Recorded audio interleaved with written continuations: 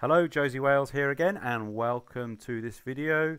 This is the second video which is designed to complement my post in the Few Good Men forums entitled The Relationship Between Soft Factors, Morale and Fatigue.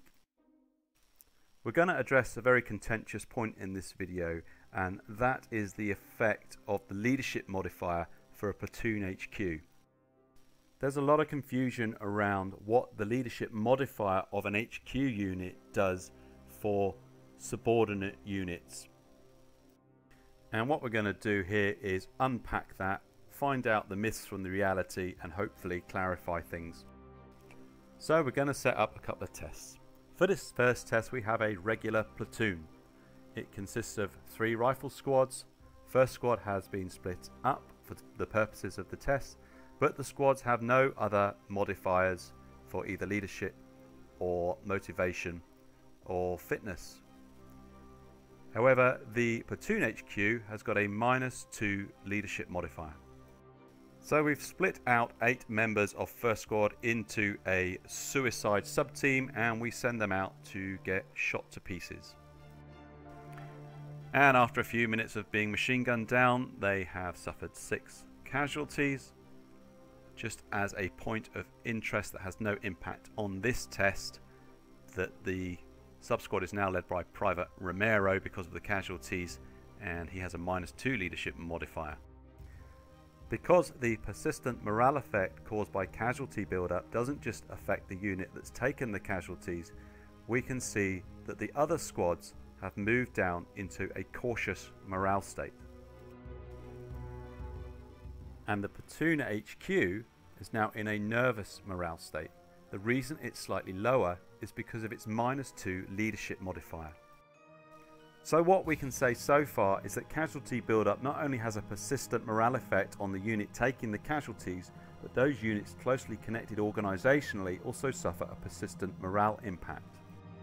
We can also say that a low leadership modifier seems to indicate a bigger impact is suffered on persistent morale from casualty build-up for the unit which has the modifier. We reset everything again for the second test, where we have again a regular platoon with no modifiers for any of the squads, and the platoon HQ this time has got a +2 leadership modifier. First squad has again been split up so that it has an 8-man suicide team which is sent out to again get shot to pieces. So after 6 casualties are taken by the suicide sub-team, we stop the simulation so that we're in line with the first test. Just out of interest, the sub-team is now led by Private Harriam with a -1 leadership modifier. The rest of the platoon is in a cautious morale state, which is no different from the first test where the platoon HQ had a leadership modifier of -2.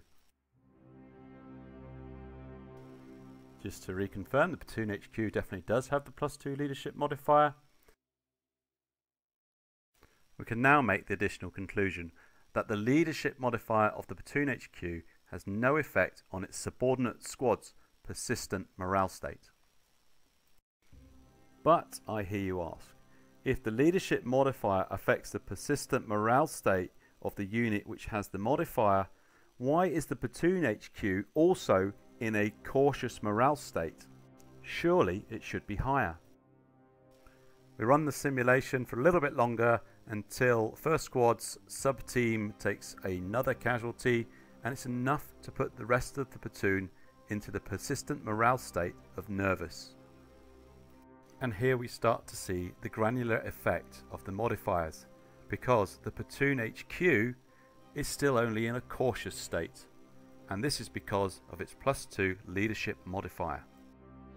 We can now make our 3 final conclusions. Number 1, that casualty build-up not only has a persistent morale effect on the unit taking the casualties, but those units closely connected organisationally also suffer a persistent morale impact. Number 2, the leadership modifier gives resistance to the persistent impact on morale caused by casualty build-up for the unit with the modifier.